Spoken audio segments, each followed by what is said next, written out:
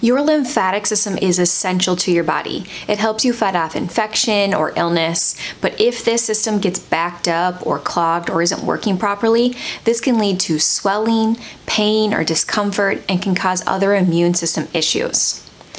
Unlike the arteries in your body, which have a natural pump to keep the blood flowing along, your lymphatic system needs other ways to make sure that the fluid is flowing and that everything is running smoothly.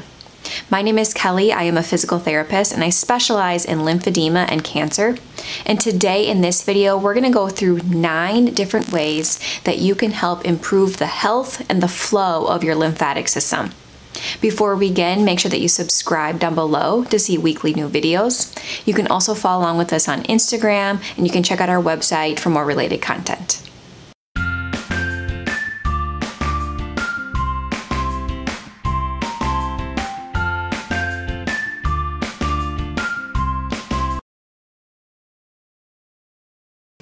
Compression is one of the most beneficial and effective ways to keep lymphatic fluid moving and out of an area that might be congested.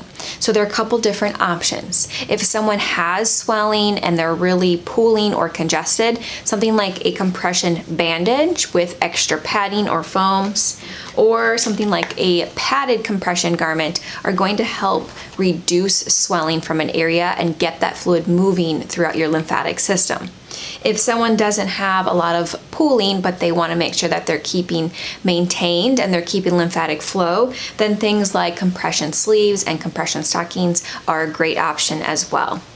There are a lot of different options out there, and so it's good to work with a certified lymphedema therapist in your area to find what may be best for you. But I have put together a lot of my favorite products compiled on my website that you can check out, and I will put a link up above or in the description box down below.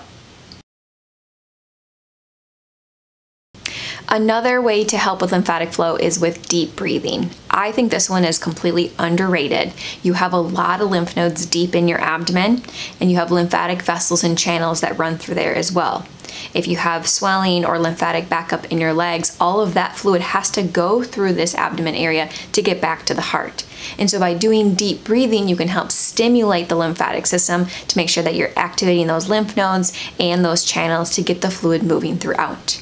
It's one of the easiest things someone can do. You can do it throughout the day. I have another video specifically on how to do this, and I will link that up above as well. So for those who've been following me for a while, you know that I'm a big advocate of lymphatic drainage for lymphatic flow.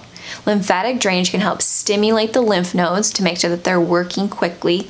It can also help guide lymphatic fluid through your lymph vessels to get to your lymph nodes and then back to the heart. Lymphatic drainage can be done for any part of the body, and it's easy and free to do. Lymphatic drainage is also really nice for areas of the body that might be more challenging to put compression on, like the head neck area, the face area, the chest, or the pelvis or genital areas. If you're looking for a step-by-step picture and diagram with instructions that you can print out and have in front of you to do every day, I have those on my website for various parts of the body, including the full body, and I will link that in the description box down below where you can find them on my website. The next way to improve lymphatic flow is with cardiovascular exercise or walking. Pumping your heart and getting things flowing can help with your lymphatic system as well. Like we talked about, your lymphatic system does not have a natural pump to it, so we need to be moving.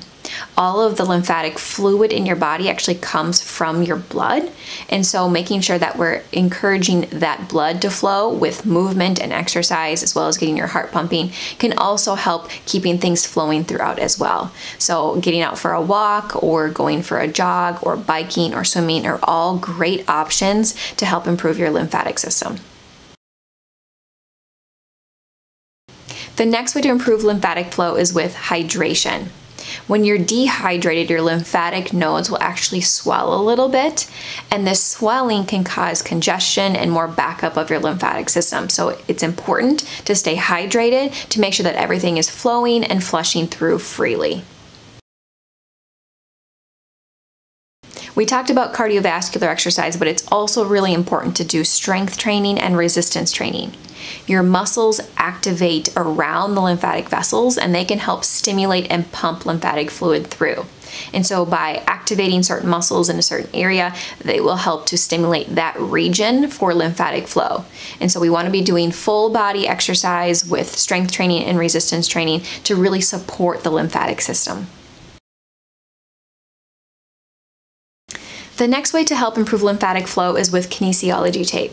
When kinesiology tape is applied correctly to the skin, what it does is it lifts up the skin gently, and this creates more space underneath the skin in between the tissues, and this creates a pressure gradient change.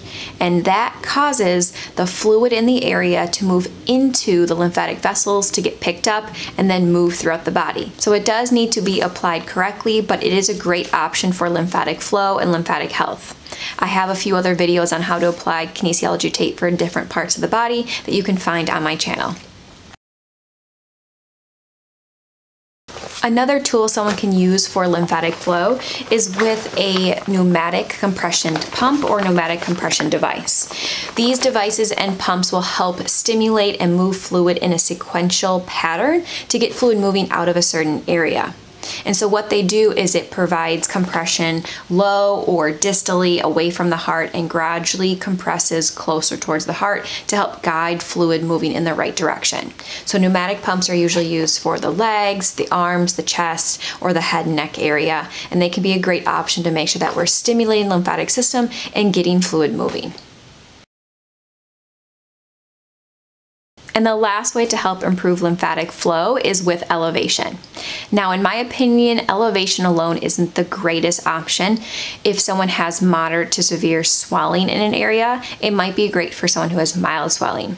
The other downside of elevation is that you're no longer moving, you're usually laying still, and that doesn't help pump the lymphatic system with the other things that we talked about earlier. But it can be a great option for someone who has mild swelling when they're in the evening watching TV or doing something like that. They can have that area above the heart, and that can help stimulate and improve lymphatic flow back to the heart. Although certain things like compression or exercise are typically the most beneficial ways to help with lymphatic flow, one size does not fit all. Each person has his, her, or their own needs and will need to create a personalized treatment plan for themselves to help with lymphatic flow and the lymphatic system. So you can work with a certified lymphedema therapist in your area, and you can also download a free printout with a self-care lymphedema management guide that I have on my website, and I will put a link for that down below that you can check out. So those are the main 9 ways to help with the lymphatic system and lymphatic flow. If you have any other ways that worked well for you, be sure to share those down below, and we'll see you all next week in another video. Thanks, everyone.